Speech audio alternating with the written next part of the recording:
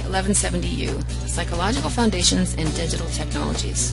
Module 9, Video Clip 9.3. In this video, you'll be viewing a couple of recent clips which should increase your insight on the powerful applications of social media to the human condition. As you watch each clip, try to imagine how these vast changes in how human beings communicate and relate have affected your life and learning environments. See what connections you can make to the theories you've already learned.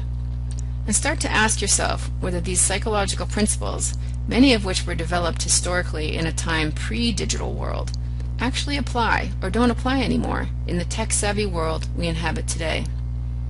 Reflecting on what you know about psychological theories, begin to form an opinion as to whether you think we are shaping social media, or is social media shaping us. Here are the guiding questions for this video. Take note of your emotional reaction to the video clips. Do they make you feel more or less in control of technology? How does this rapid expansion of social media affect the following psychological parameters we've already studied in this course? Motivation, learning, health and well-being, intelligence or digital intelligence, gender roles and expectations, theories of memory and personality. How about emotions and stress, or transformational learning?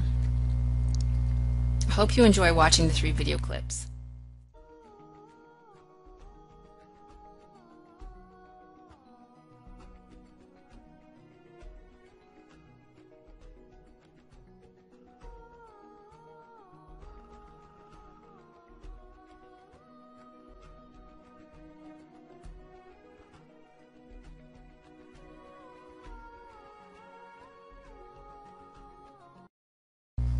Here are the synthesis questions for this video.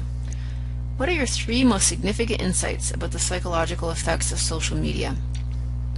What are the biggest challenges or downsides to this rapid expansion of social media?